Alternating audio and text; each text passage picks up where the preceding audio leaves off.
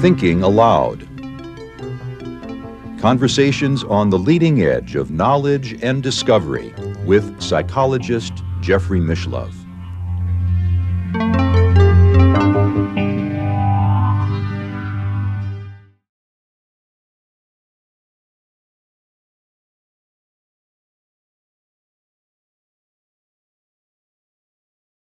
What we're talking about, for the benefit of our viewers who are probably in the dark, is a woman that we'll call Katie, who it would appear as if gold leaf just formed around her body. The way it would happen would be sometimes it would just appear instantaneously and spontaneously.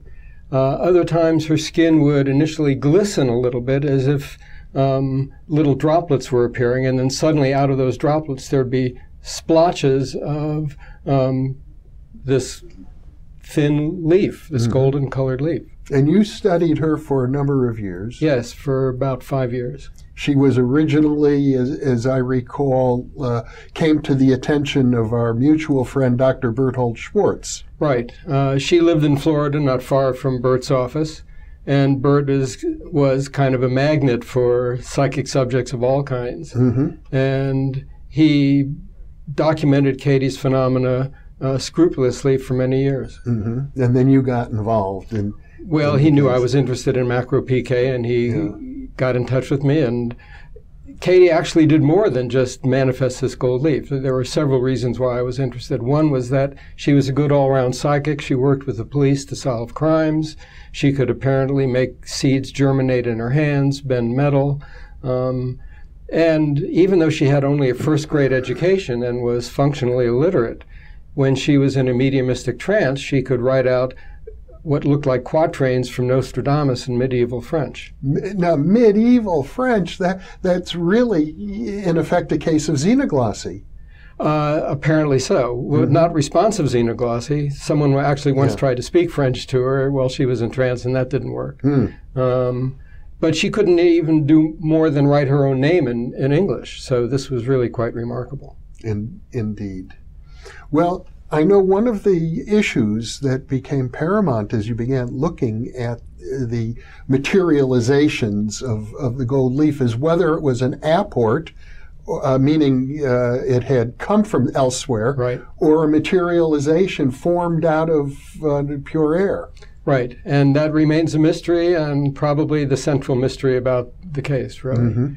Because one of the things I know that you discovered is that this gold leaf-looking substance, you had it analyzed numerous times by different laboratories. Right. And let's talk about those results. It turns out that the material is actually brass. That means 70% or 80% copper, 20% zinc. I've had it analyzed under scanning electric microscopes. I've had it subject to the analysis of the Johns Hopkins Material Science Department. Friends at NIST and my home campus of UMBC subjected it to chemical analytic methods. What is NIST? The National Institutes of Standards and Technology. Where one would expect they'd have very good laboratories. Very good laboratories. Only limited time to look at the material, as you can well imagine. Well, you come to a material scientist and say, can you examine this? They're probably happy to do it, but when they hear the story of how it exudes off of a lady's skin, that may put them off a bit. Well, when I went to Johns Hopkins, the material science folks there, they were initially interested in the whole case. And I wanted them to take a look and see if there was something conspicuously unusual about the material.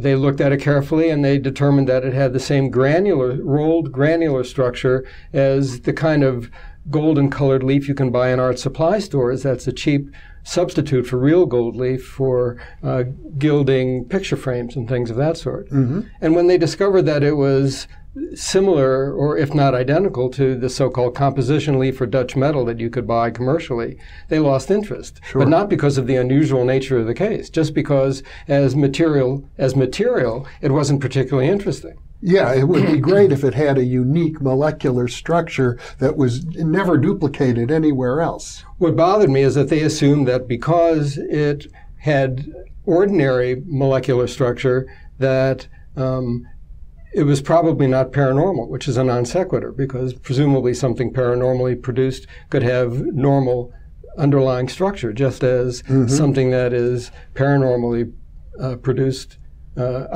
normally produced could have an abnormal structure.